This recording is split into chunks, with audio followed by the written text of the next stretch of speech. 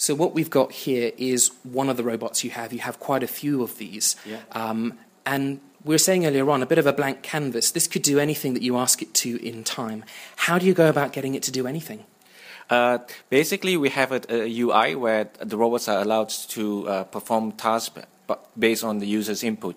So, for example, if we would like, we can ask the robots to go to a different location to assist us.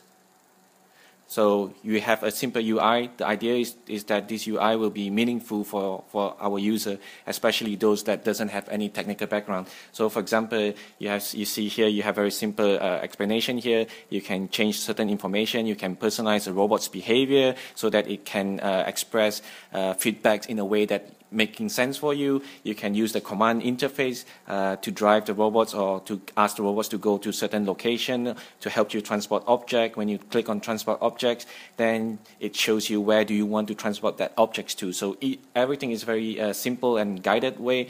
And then you can also visualize your interaction history. So one of these particular behavior that I want to show you that is quite important for this project is called personalized behavior. The idea for having a personalized behavior is so that the robots can provide feedback without the user having to, look into the screen. So if the robot is busy performing a task, then it will run around with a blinking ambers on the shoulder. What you're talking about here basically is if you're living with someone, you get to know them and you realize when they might be busy or when they're stressed or when you need to sort of avoid them or give them some space. This is what you're teaching the robot to communicate. Yeah.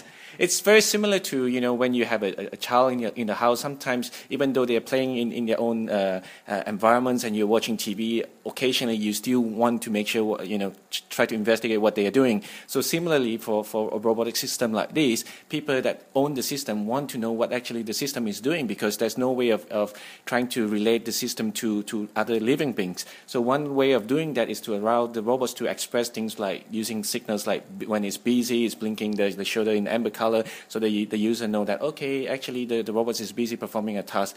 And then this do not provide an event such as you don't understand what the system is doing, why the robot is not responding to me, and then you end up getting frustrated and stop using the system. I suppose what's unique, though, about these robots, you were telling me a little earlier on that unlike in our life, we meet people, we get used to each person, we have to adapt to them.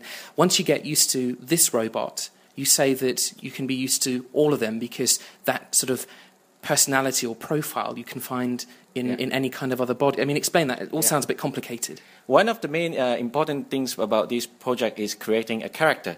This character, what we also call a personality of a system. The idea is to have this personality that a user that using this system can relate to and can spend time and building this understanding relationship. So the idea is for this character is not just to stay with one robot bodies because obviously you have different types of system that can perform different tasks. And once you have this assistant, you might want to bring them to different location to help you as well. So the idea is to have this character that can migrate between different robot body.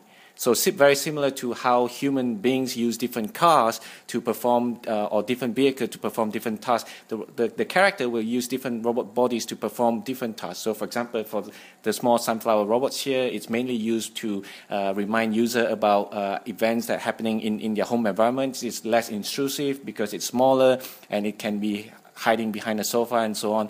And then over there you see we have a care robots, which basically a bigger system about 1.57 meters tall, and it have a great arm. The idea is the character can move into that system and then use its arm to fetch objects for the user. So one of the most interesting thing is then you want these understandings between the user and the character. Then when the character migrate to different robot body, the user do not need to relearn how to interact with that system. They have this standardized way of interacting with this agent, and it's being replicated in different embodiment.